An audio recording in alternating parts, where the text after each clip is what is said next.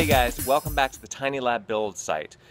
I'm putting in the floor today, and I wanted to show you, before I cover it up, something very special. A lot of people have been questioning our decision to use tape for air sealing and for weather barriers, because they're saying that caulk is better, or I have a flexible sealant that goes on, or what about spray foam?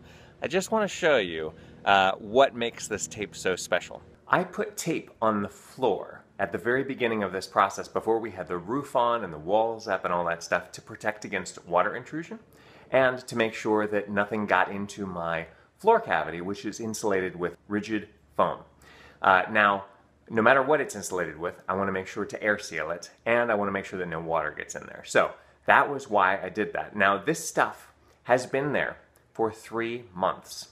And not only is it rated for 100 years of air tightness, I can also guarantee that it is rated for 3 months of knocking the crap out of it. We have been walking all up and down this. I've been dragging the shower across this trailer over and over and over. We've been building walls in here. We've been having all kinds of stuff going on. So this activity has created a pretty beat up set of tapes. But no matter how beat up it is, you will notice that there are no holes in my tape. There are some places where it's starting to peel away, but you can notice that it is actually still intact. This is how we know that this stuff can stand up to all kinds of weathering and stay airtight.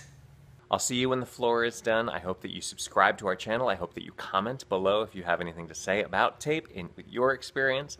And I hope that you try it out yourself. Thanks very much for watching. Tune in next time.